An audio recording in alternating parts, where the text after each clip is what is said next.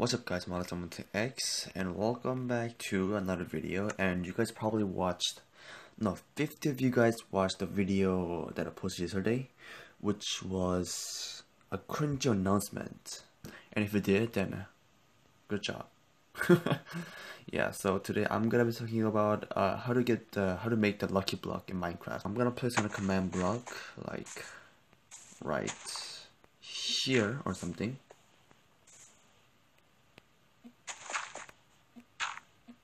Actually, like this. And now you're gonna modify this one to repeat. Oh, and by the way, if you watched my video yesterday, then I'm probably gonna play Minecraft for at least one more year, so it's fine. I'm gonna say test for block and then golden underscore block. You gotta say at the end when you say golden block. Golden block, and you're gonna get yourself a golden block in your inventory. That's kind of cringy, by the way. And also you're gonna need the grass block,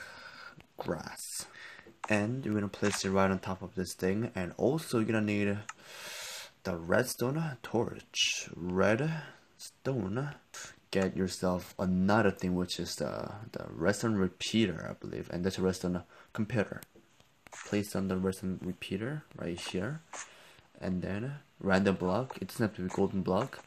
If it is not a flowing block like water, then it's good. Torch, and you're gonna place on a command block right here, and then you're gonna go here, and I'm going to do this TP.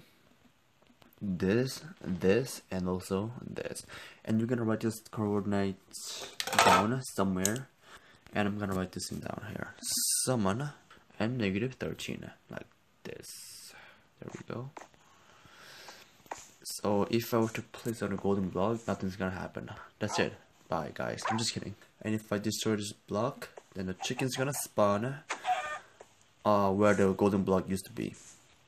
Gold block, not golden block. And if you want to make this thing spawn lightning, then you may go ahead and make it spawn lightning.